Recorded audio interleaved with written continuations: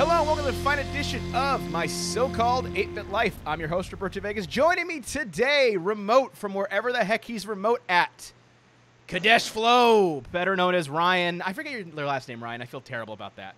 It's good. Davis. Right. So I thought what's funny is I thought Ryan Davis, and I'm like, no, it can't be Ryan Davis. My brain can't remember Ryan Davis. Surely my brain is not right. So that's doubting me. That is doubting me.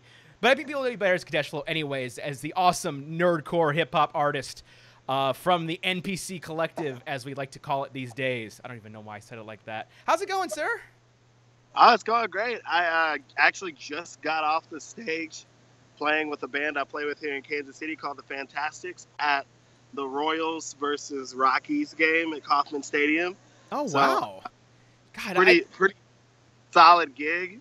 I didn't realize you played at like stadiums and stuff like that. Like I'm so used to seeing you in sort of like bar situations and stuff like that I didn't realize that you actually like. Do you typically travel with a band outside of like when you go on tour, so to speak? Well, the bands I play with locally don't travel a lot, but they're really big like locally and regionally. So we have gigs where we'll play for a few thousand people, and then we do some bar gigs.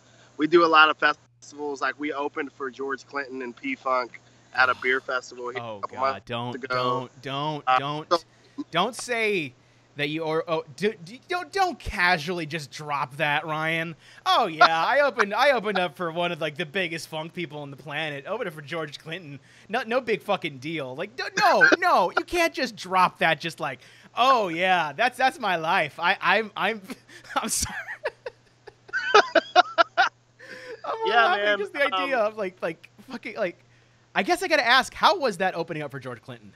I mean, especially as a musician and as like an actual like a person that knowing what musical background you have, and we'll learn more about that today. But just knowing the instruments you play, like how was it like being in the presence of one of the legends of music? It was awesome, man. Like it's crazy that guy's like 80 and he still can go the way he goes. But we had we had like the local stage, which is like across the it was like across the way from the main stage, but they gapped it out so it was staggered. So it would be like a big main stage act and then a local act, but the last few acts on the main stage were big, and then the last few acts on the local stage were regionally big. So there were huge crowds for both, but the MC for the main stage was like, hey, George Clinton's going to be up in an hour, but you should check out the Fantastics while you're waiting. And this whole crowd like migrated in front of us, and it was like just ridiculous. It was just like this sea of people. Oh, man. And we went pretty hard, man. It was cool. But that happens. Kansas City's really interesting right now because it's probably like Austin was maybe 10 or 15 years ago. And they've actually hired people from Austin who were in Austin when Austin was growing. And those people are in leadership at Kansas City in various positions for creative development here. So like there's a lot happening with the scene where like, we'll get, I've shared the stage with a lot of people who are really moving or already legends or what have you. And it just kind of happens that way. But a lot of the time, locally, I don't do a lot of solo hip-hop shows. I try to make those special. So I play trombone with a lot of people, though, with a few other rappers and then with a couple bands, a couple singer-songwriters, to the point where I had to leave my job, my full-time job, about 9 months earlier than I expected to because I just hit a wall and I didn't have the time to do. I was working in financial tech. The time just wasn't there anymore. So we should probably go back before we keep going forward, because we're going forward in time. We should probably flash back a bit. We need to kind of build up, as they say, sort of things. And I guess I got to ask this especially because I started thinking like, how I got introduced to you in terms of just, music and whatnot and being part of the nerdcore scene, and then learning like, oh yeah, he also plays trombone. I go, well, that's kind of crazy. It's interesting to see a hip hop artist also play an instrument. Typically I'm not saying that doesn't happen, but that's sometimes mutually exclusive kind of things. I guess I got to ask, what was your first kind of exposure to music in general? Like, how did you get into doing music, specifically like trombone? Because how long have you been playing trombone for? 17 years. Okay, yeah. Then I'm curious how the heck you got into like music, not just in terms of the art form, but especially performance. Just because sometimes those things are not mutually. They're kind of together, but a lot of times one leads into the other. And I'm always kind of curious how an artist gets there. Yeah. So for me, my first exposure to music was a couple of things. It was a mixture of like gospel and hip hop. My dad would bump like Tupac and stuff when he had this Mitsubishi Eclipse that had a mad crazy system in there, and he would bump all this West Coast hip hop when my parents were stationed in Cali.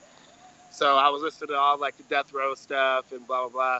But then like on my mom's side of the family, because they ended up getting divorced when I was relatively young. I was pretty young. So in Alabama, it was like choir and like church choir and stuff.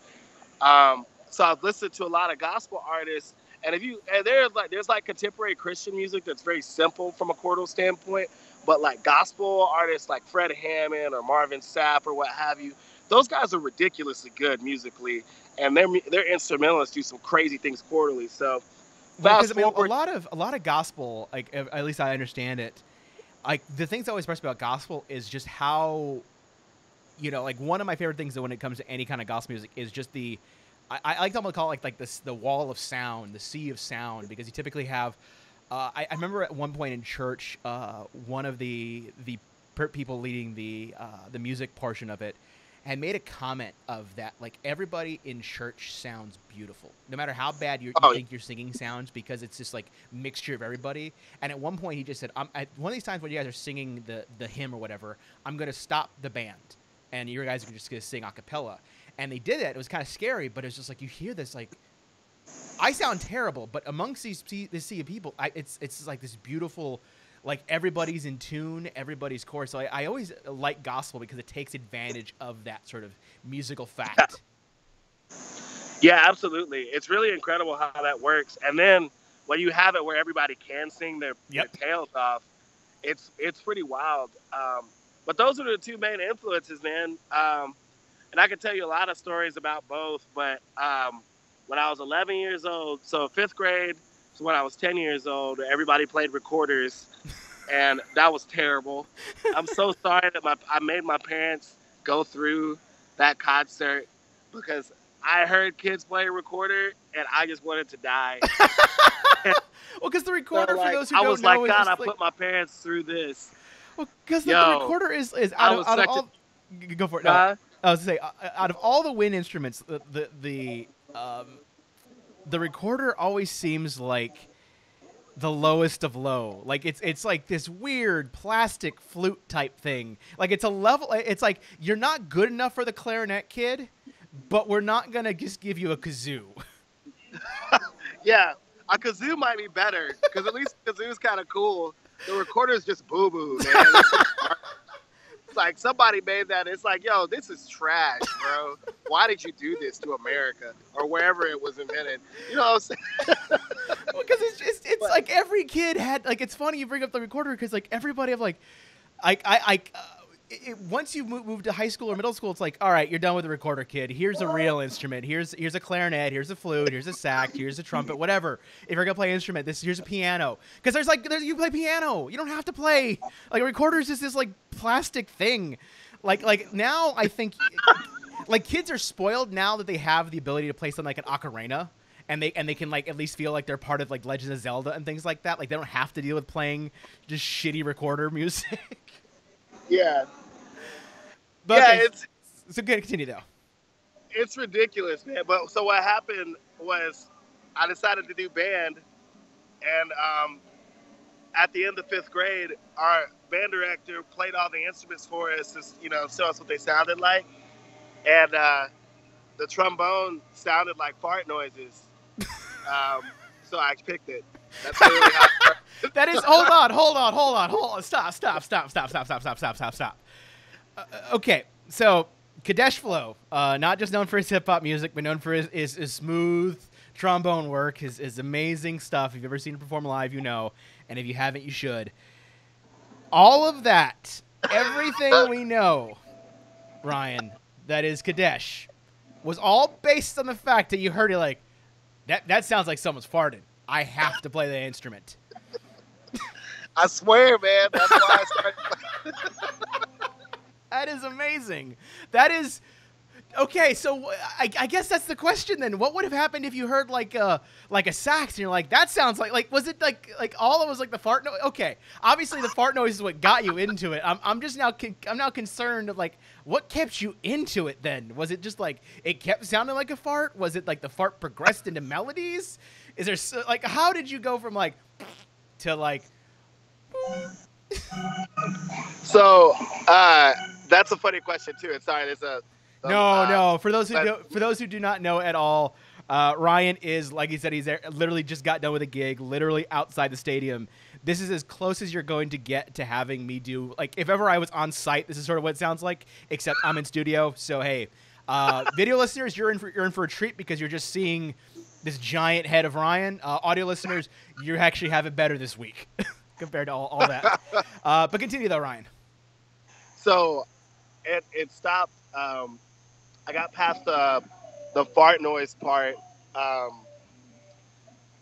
What happened? Okay, so given the musical background and musical history, can you still hear me? Okay, by the way. Yeah, it's funny. I'm gonna do the following for your sake. I'm actually going to kill video for the sake of just making it a little bit easier on you because it's funny looking at it now. Actually, will you do me a favor on your phone? Hit the video off button just so it's easier. Because honestly, this is not like the most flattering shot of you, and I'd rather have. I'm gonna be conscientious podcaster and say, you know what, maybe for the best, we don't need to see the ear of Ryan Davis. Yeah, sorry, man. No. Now you can put up your ear. Now you can do this. It's a lot comfortable. Anyways, I can hear you fine. But anyways, you're saying.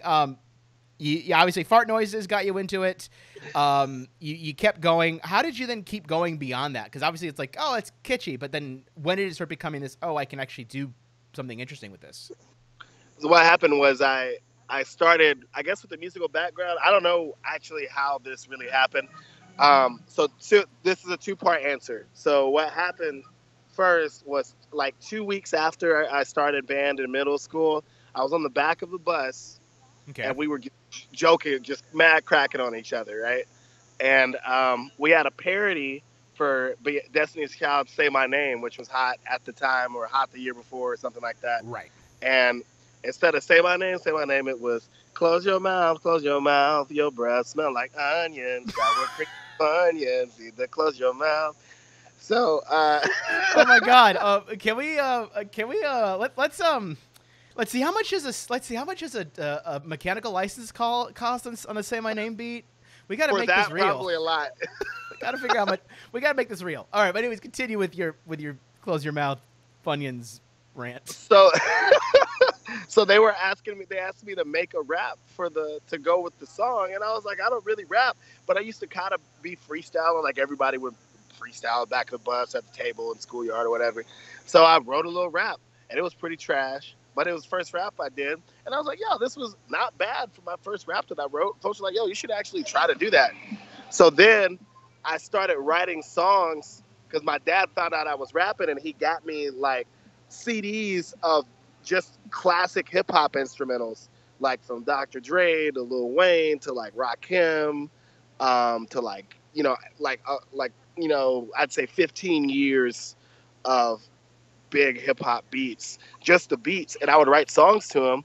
And so I entered this youth competition at this church in Georgia, and it was my first time performing. And I actually got tired by the third verse because I didn't have any breath control, but that encouraged me to keep pursuing. I started listening to music a lot more, and then what happened with that, and this was around I think 8th grade or 7th or 8th grade, I think. So I had been rapping and playing trombone for about a year at this point. I started hearing melodies in my head, 2 songs that I really felt like that I really, that really moved me. And those melodies didn't exist. So I got really frustrated that I couldn't produce those melodies in my head. So I started looking at jazz stuff, and somebody encouraged me to just play what was in my head along with the songs, but that I needed to be good at my scales to do that. So at this point I was already really good for a middle schooler because I can't stand, if I'm committed to something, I can't stand for anybody to be better than me at it. Um, and that competitive streak combined with my desire to be able to produce what was in my mind musically really is what got me to stay with the trombone, quit football in high school because the rest of my family chose football over band, and some of them are in the NFL now. Oh wow. I got like my family like spits out college football talent. People think I play football now. Um, and they're like, no, I make music. What? I'm yeah, sorry, you don't like. Why aren't you on the field? Like, look, I have this. It's also useful too. No, but that's really cool. The idea of that. You hit a point where where it was like, there's just no beats here. There's nothing here. There's not. I want to have this, but no one has made this yet. Well, why don't I just make it? And I like that idea of like that's the beginning of where you went to do this. When did you start going? Converting that to then recording it and start actually producing it and sort of making it into something more than just sort of this thing. um, Oh shoot, we're um, I let's see. So that first round of songs I recorded, I was writing a lot of songs, and and how did this go? Yeah, my dad got me some studio time with a local engineer in Albany, Georgia, a sound engineer who made beats, and I put together a little EP. And at this point, I was like a purely Christian rapper, totally gospel. Um, and I recorded this stuff, and it was like it was pretty good. One of the songs I'm gonna like repurpose and redo because it's a really good song. The other words are really, I think, kind of naive and very overly preachy, but this one song is really dope, and that guy sent it to, I don't know if you know who Creflo Dollar is, but he's like a mega church pastor. He's been in the news a lot for a lot of controversial things where like he asked his church to put in an offering to like buy him a jet and all this stuff. damn. But Okay, that's a but it's a bit of a.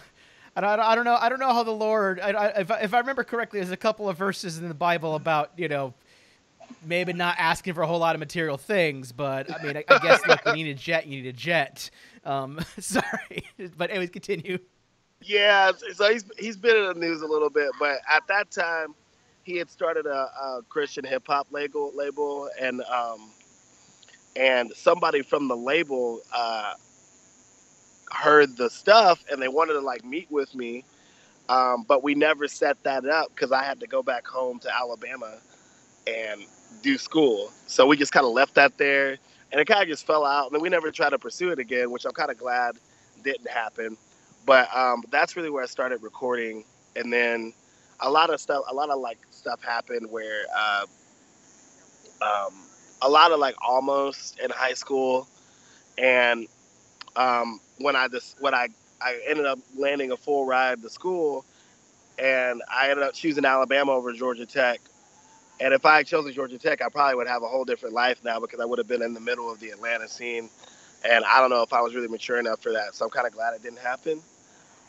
But when I went to Bama, they had like, student studios and stuff that were free.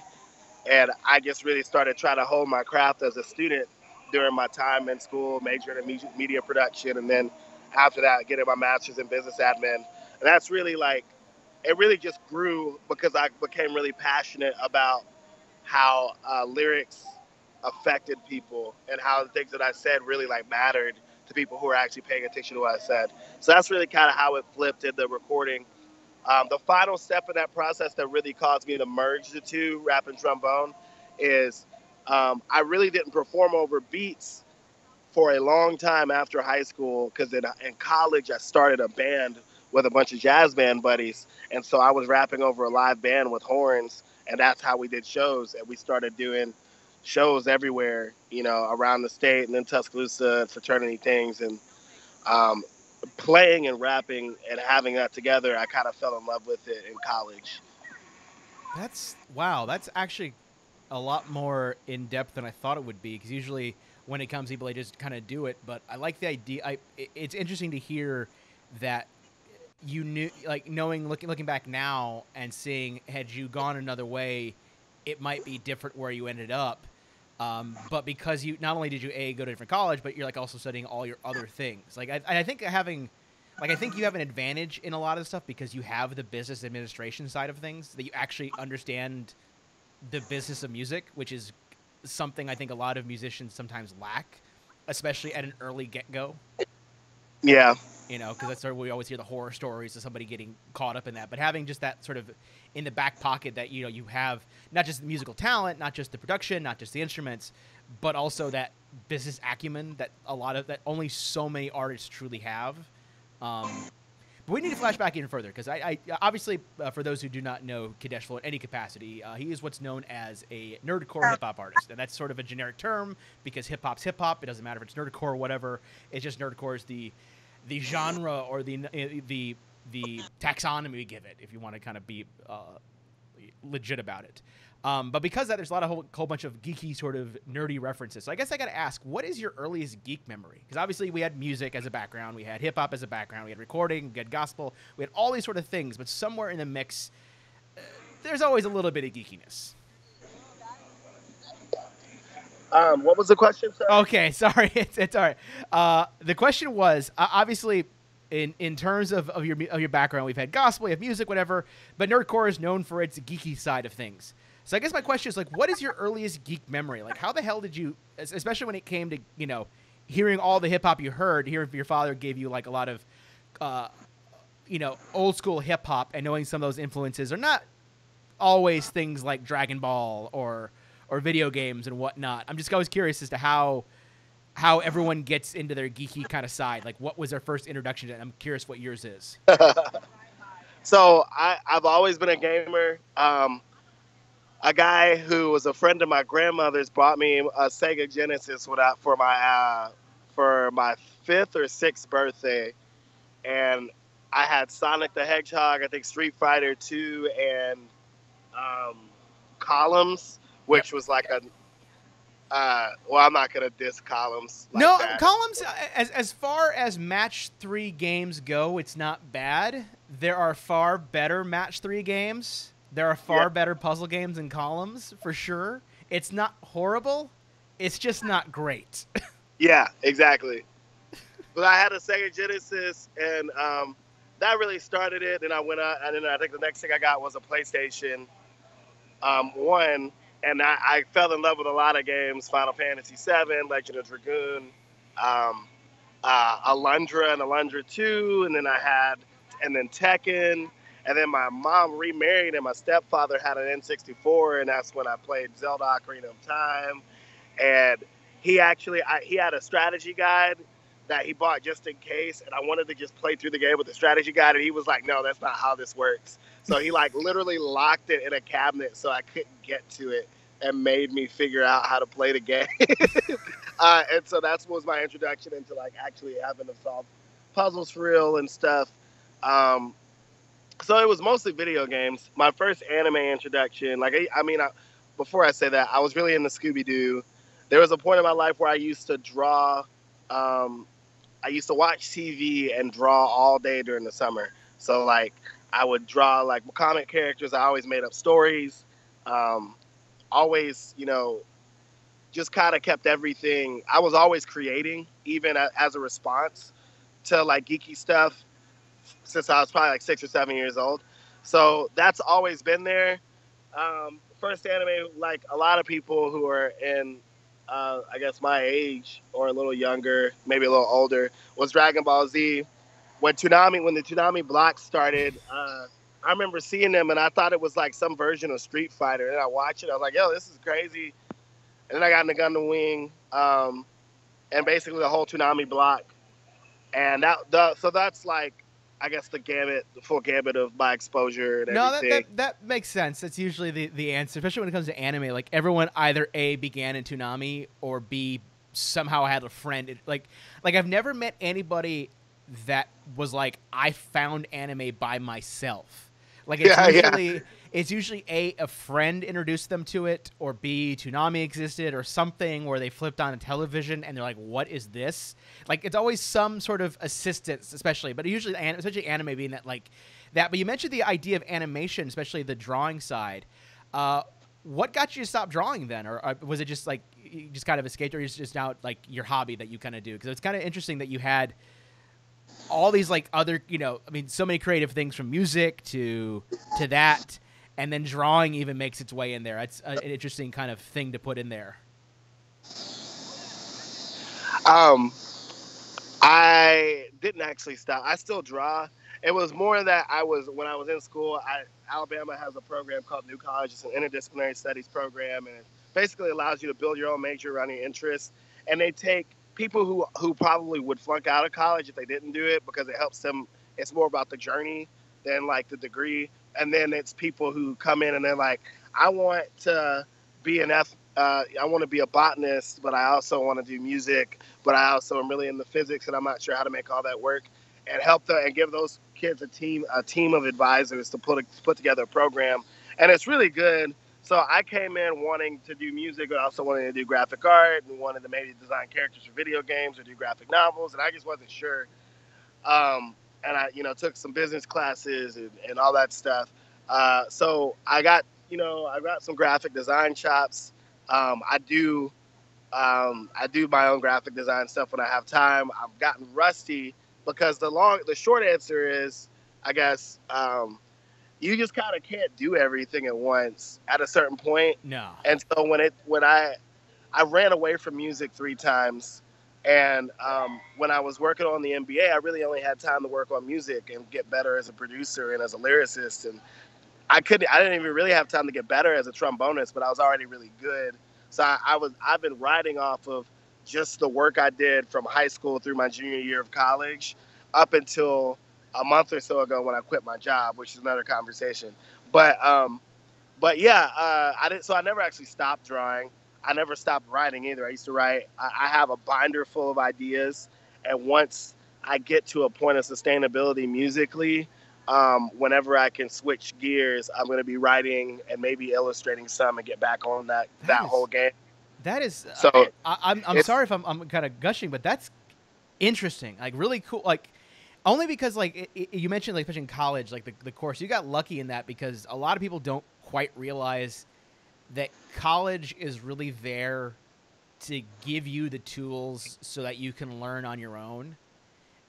And that's been my opinion of how college was to me, was that I went into college as like an MIS guy, like a computer IT kind of person, and then ended up switching to being an English major with an MIS minor, or like basically an IT minor, if you will, like databases and weird things like that, because English just interested me more and was more of my thing as it turns out. But that's a really cool program to be part of, especially just the idea of like, we know you're talented, we know you can do something, you just may not know what that is yet because you have all these different interests. And a lot of people, sort of look at those people strangely, whereas I look at them as creatives, and that's awesome kind of thing.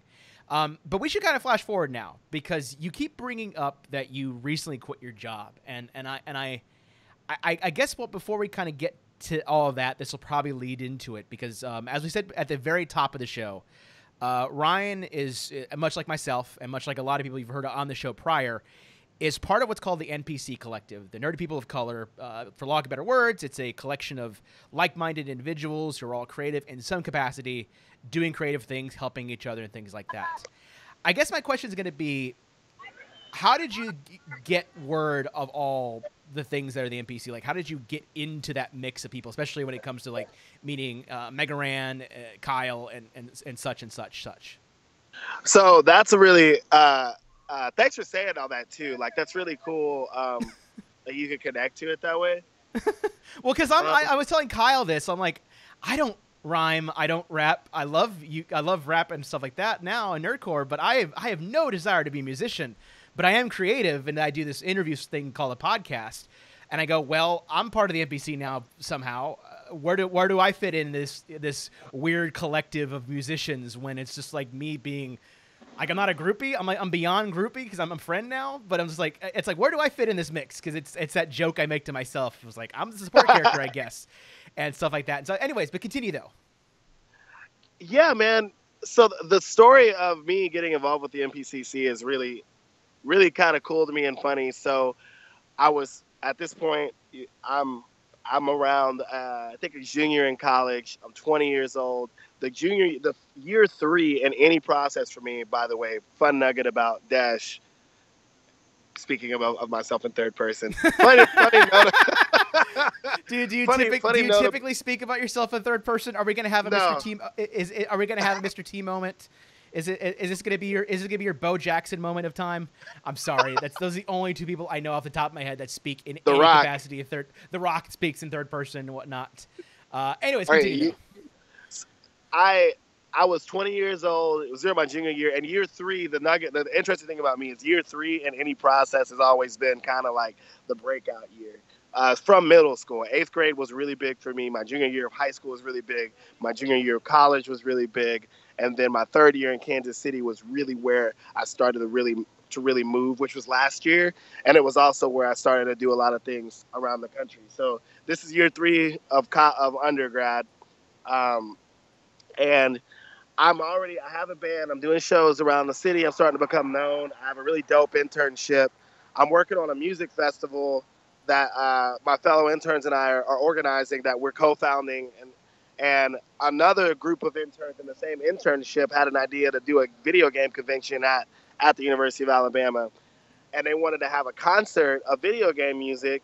And lo and behold, I had been writing all these video game bars and anime bars and just hadn't wanted to put them out because I thought people would think that was kind of lame. And then I saw this album called Black Materia from some guy named Mega Ran, and it was like awesome. And this wasn't I don't think it was Black Materia. I think it was Forever Famicom that I saw from Ran my junior year, and then I followed him and I saw Black Materia because I think that was the year later in 2011. But anyway, so I was inspired between that and doing the video game music for the con to do some songs, some of my songs live, and that's really where I started doing nerdy hip hop bars. And then after that, I was in my first year. Fast forward a year and a half, 2 years. I was in my first year of grad school, and I had put a couple things on YouTube, but didn't really try to do anything for real. Skyrim was about to come out, and I was like, you know what, I'm gonna do a Skyrim rap. I haven't done anything on YouTube that I'll take it seriously. I had maybe like 3 uploads, and I put this Skyrim rap together, and I hadn't really put anything on YouTube, and it was really getting some good traction, especially for something that's that niche. So it was like, I was getting like 10,000 views a week for a couple weeks, and then it tapered off because I got posted on a bunch of stuff. So I was like, okay, well, this is interesting that it's doing this well. Let me do another thing. So I did a Star Wars rap for Star Wars: The Old Republic. Around this time, Richie Branson came out with his Cold Republic mixtape, and it was like YouTube wasn't doing like the suggested videos things, but I was looking at Star Wars raps to see who else was doing this, and he was looking at Star Wars raps to see who else was doing this, and we found each other on YouTube, and I was like, yo, we got to collab, and he messaged me and was like, yo, I was just looking at your stuff. I'm more just laughing just because like it's always those things where you're doing something in one lane, the other person's doing it in another lane. You're both doing the same kind of thing, and you're like, well, let me see what the other lane's doing. Oh, and they look back. Oh, you're doing the same. Like, yeah, that's kind of cool, especially when it comes to finding somebody that's in that same niche as you, in that same kind of area as you musically. Yeah, it was really cool. It was really awesome. He was the first person I really met who was really dope from that scene that I actually started interacting with. He shot me a few beats. We would just kind of interact, and he was really moving. He came from a much more legit place musically than I did, and he started making those moves and doing the Otaku Tuesdays while I was trying to navigate my first year of grad school. And so we kind of were on the same page because I was going to do the same thing he was doing, but I'm not nearly as good of a producer or sound engineer, and I don't have as much knowledge about marketing. So like I was gonna release a track every week sort of thing, but didn't have time to. So um, I kind of watched him do his thing, and around the same time, I also emailed Mega Ran and asked him if he took interns. Which I'm not laughing at you. I'm not laughing at you. I'm more laughing just at the idea of like, of you, bright-eyed, bushy-tailed Ryan, who I've seen now, who I've hung out with, and knowing what I know now, just emailing Raheem and saying, hey, do you take interns? Because I'd love to intern for you, Mega Ran. By the way, my name is Ryan. Sorry. yeah, man, it's hilarious. And he forgot about it. Fast forward like 5 years, and I'm in a hotel room with him before MagFest, before playing like one of the biggest shows I've ever played, thanks to him. And I was like, I don't know if you remember this, but I emailed you to ask if you took interns, and he was like, what? I'm sorry. In what? Intern who? Huh? What? Wait. Because now that you because it's so funny, and I'm not saying this in a bad way, because and if anyone knows this now, you've heard all these guests before. They've all been on the show in some capacity. It's funny knowing how approachable people are, and how from the outside a lot of people think that there's all these like mechanisms at work, like to the point where you were outside, Ryan, at the time, and you're like, hey, surely you have interns. Surely you have this like giant kind of organization where there are interns, there's editors, there's sound, not realizing it's like it's him, it's Kyle, and some form of like other things, you know. But okay, so then let's kind of get more forward in time, because we've kind of got the intro thing, because obviously you've been mentioning and you've been saying this consistently, and I'm really curious now that you recently kind of quit your job to do all things musically. I ask this because always a lot of artists and a lot of creatives kind of have the same kind of mentality of like wanting to work their passion, as they say. What got you to leave what people would consider the safety net of a job?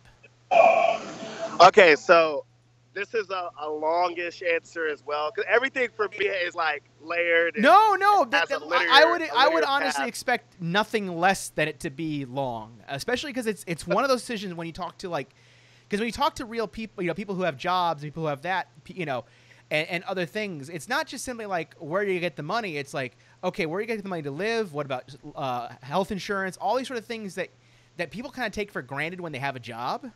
And that when you take that plunge into doing it on your own, and especially when you have, and it's not to say that music can't give you a consistent level of income, but it can be variable, like any freelance job can. And so a lot of people are always like, but how do you deal with that? How do you plan for the uncertainty? Because a lot of people don't like uncertainty, and so even you making that choice, there is a point of like, well, I think I can do this, because even then you're sometimes trepidatious. So I'm curious just how you overcame all that. But go on your story though. Continue. Yeah, that makes sense. It's a really good question too. So around the time that I really started doing bringing nerdy bars into my music, it kind of was adjacent. So I landed an internship at the Cannes Film Festival in France, and like when I say my junior year of college was my breakout year, a lot happened. I co-founded a music festival that was really it was really a really big moment for me, and it still exists. The city still has it, and a bunch of stuff happened. I had dinner with Neil Gaiman because he was a guest at the university, and I was one of the people selected to have dinner with him, and he gave me advice about storytelling and music, and like applying storytelling and music to my comic world stuff. I mean, to storytelling. I'm not laughing at you. I'm just laughing at the idea that, like, your junior year, you're talking to one of the legends of fantasy writing, of comic book writing, of just writing in general, and you're getting advice from this man. Yeah, that is insane. It's pretty unreal, dude. And then so I'm saying all this is like a lot of stuff happened that told me, hey, I could maybe actually do this stuff, because I had at that point kind of decided that I didn't want to do music. There's that quote: if you're creative and good at being creative, but you're good at anything else, you should do the other thing. I was like kind of along those lines. But then I got the internship at the Cannes Film Festival, and I'm over there literally partying with celebrities. And as an intern, I would get invited to parties. I'm on red carpet screenings, and there was a guy who worked on I think he worked on Blue Valentine, the Ryan Gosling and Michelle Williams movie. But he was he's not like a big known name, I don't think. But they'd have these roundtable discussions, and the lady, no, it wasn't a guy, it was a lady. There was a lady who, I forget her name, but she was the associate producer for Blue Valentine, and she did Half Nelson. I can't think of her name, but she had this little roundtable chat with the interns, and only like 4 people showed up. So I just straight up asked her a bunch of questions. And one of the things that I talked about with her, and then with another producer whose name I also don't remember, um, about the music industry is both of them, even though they weren't experts in the music industry, they have, those industries are kind of adjacent. They had a lot of friends in it. They were like, you really shouldn't. At this time, I was thinking maybe I would leave, I would graduate and move to LA, move to New York immediately and try to get a record deal. And they were like, you shouldn't do that right now because there's this thing called 360 deals. It's kind of new, but you don't own anything. And unless you are a superstar with huge numbers, you will never own anything. And I was like, well, that's interesting. So I guess I'll figure out the independent route. Um, so that was the first thing. It was like all this stuff like, hey, maybe I could do this. That was like, okay, well, I should stay in school. Maybe I should think about a grad school. Maybe, later I would decide to do the MBA thing. So I was deciding against pursuing a record deal, right? Um, so you fast forward to grad school, the summer after my first year, I had some free time. I would release a track every week. I would go on to release a track every week for 6 months just off of requests that people put in the comments, like, can you rap about this anime? That became like 4 10-track mixtapes. I graduate grad school. I moved to Kansas City, ironically getting a job in Kansas City because one of the guys I also was studying in independent hip-hop was Tech Nine, who I would later like get to know a little bit and get to know Chris Calico and get to know a lot of guys in Strange Music and a lot of guys and get to know Mac Lethal. And coming to Kansas City after all of that I just said, and then realizing that those guys are really accessible, and Kansas City is a very accessible city as far as the people who have done big things in it, and just being able to catch game from these guys and the guys that work with them and watch what they do and how they move. Within like 6 months of being in Kansas City, I had a conversation with Tech Nine's business partner, Travis, where I just straight up, I was like, yo, I'm not trying to get signed by you. I just have questions about how to get going because I'm about to start booking shows seriously. I just finished grad school. I've got a financial bed. And I want to really get this thing moving. And he just straight up chop, step by step was like, this is what you need to think about doing. And I finished a free album called Gateways. It's probably my most popular project. A few months after that, I released it. I started booking shows seriously.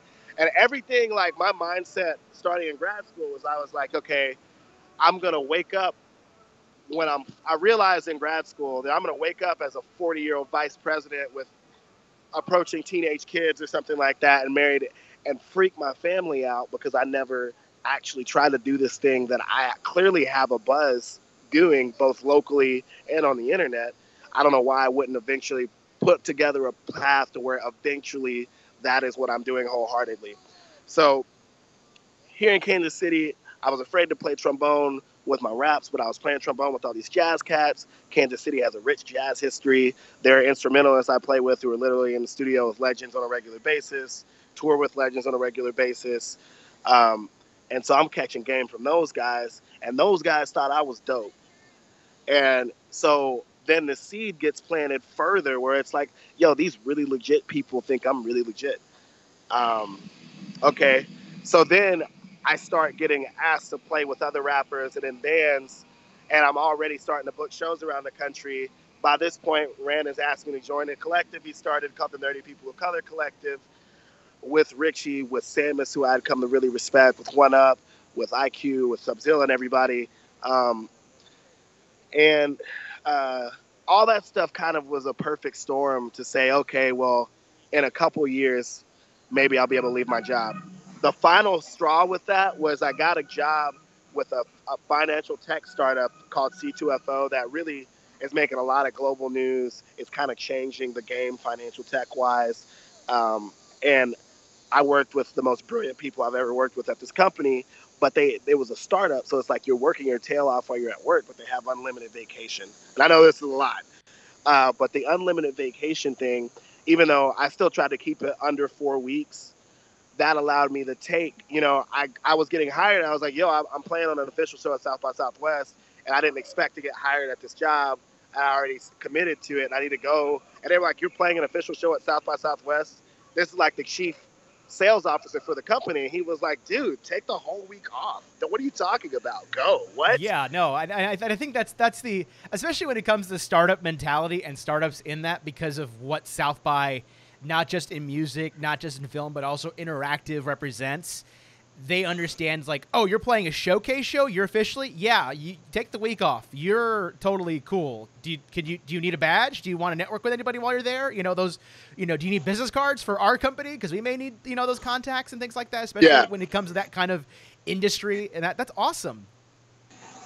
Yeah, man. And that was really big because that flexibility allowed me. I shouldn't have, in theory, shouldn't have done this because you should tour with an established artist first. But I wanted to go ahead and crash course myself, so I booked 2 mini tours called the Day Jobs Tours. One on the West Coast, I lost $800. One on the East Coast, I made like $150. So, like, not big losses, not a big loss, pretty minimal gain, but really got good network in there. At this point, I'm starting to really meet and party with people who produce shows I watched as an adolescent and, like, really start to connect with people and learn. And all this stuff is telling me, hey, you are going to do this. So the final straw with C2FO, the flexibility, et cetera, was playing trombone with all these people. I'm starting to open for people who are huge and all this crazy stuff. And see, the company was really ramping up because there's so many wins, closing so many huge deals with enormous global, like Fortune 50 companies. And since it's ramping up, 100% year over year growth, every month was 100% over or more the metrics of the previous year. So everybody's working a lot. And at the same time, I'm working a lot on an album and playing these shows and booking shows. I just hit a wall, honestly, because I was working like 16-hour days for about a year straight. And between the two, and I was planning on leaving in March of 2018. I started kind of sucking at everything. My manager talked to me about it. He was like, "Hey, man, I know what you're trying to do. We got to figure out how to get your performance back up. But I know you're eventually going to be doing this." Like, straight up, like, totally supportive. And after that conversation, I decided to go ahead and leave. And I'm freelancing, maybe like 5-10 hours a week for the company I just left. And so I have a little bit of air cover monetarily. And that basically is what happened. So to recap, it was figuring out that eventually I was going to do this, and then having everything accelerate so much once I put it out there.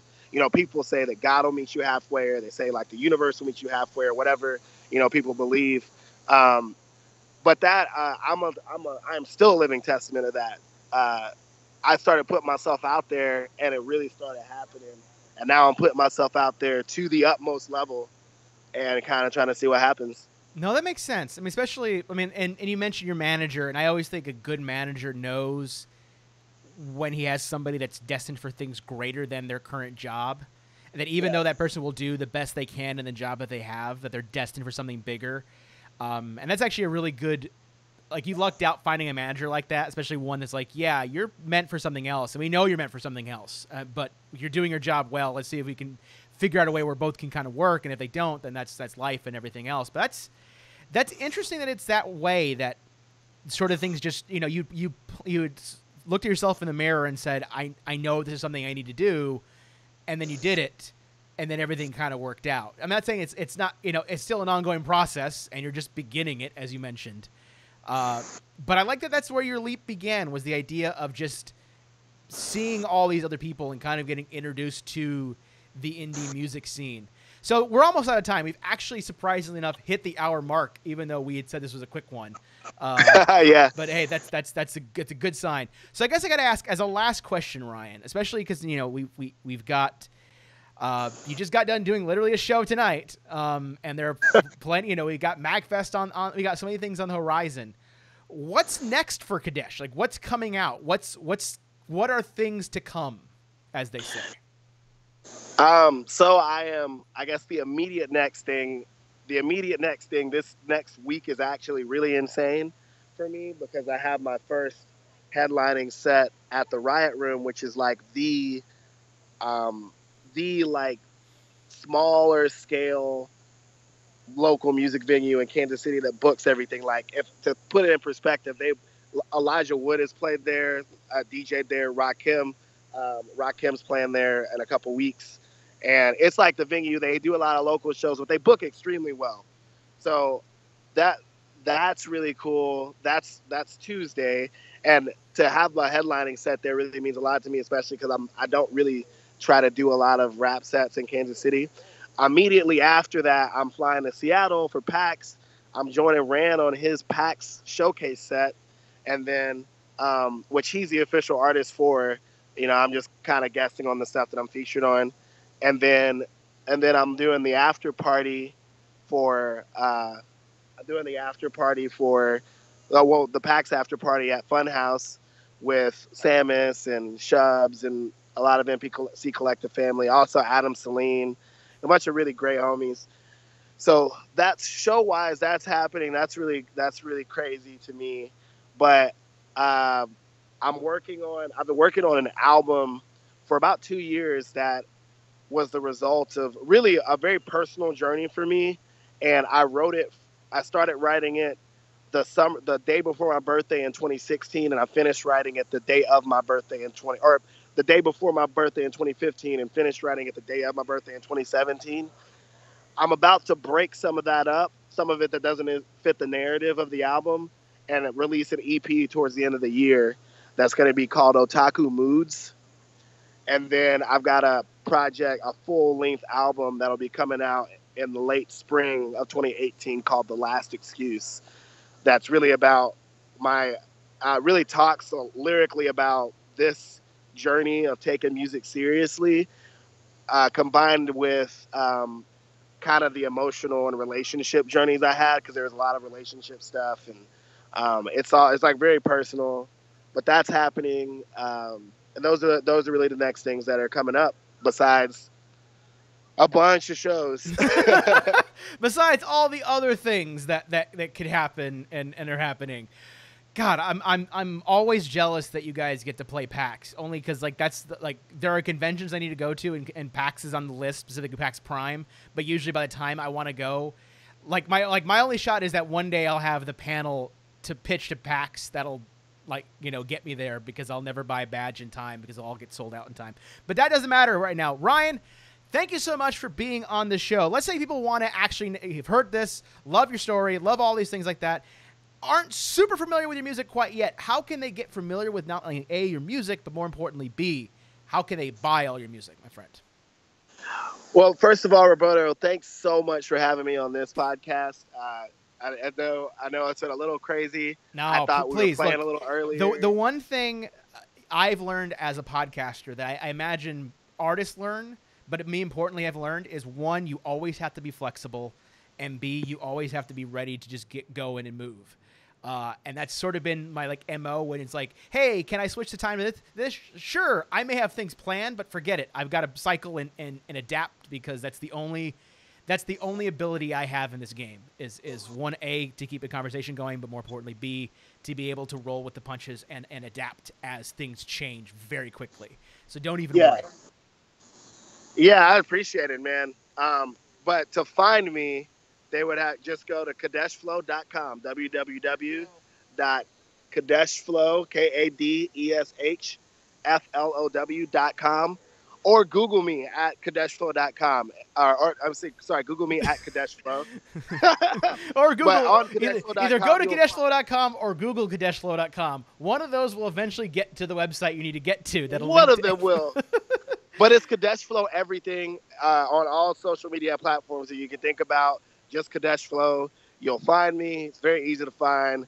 I'm the first 2 pages of Google search results. And on KadeshFlow.com, you'll be able to find some of my music you can stream.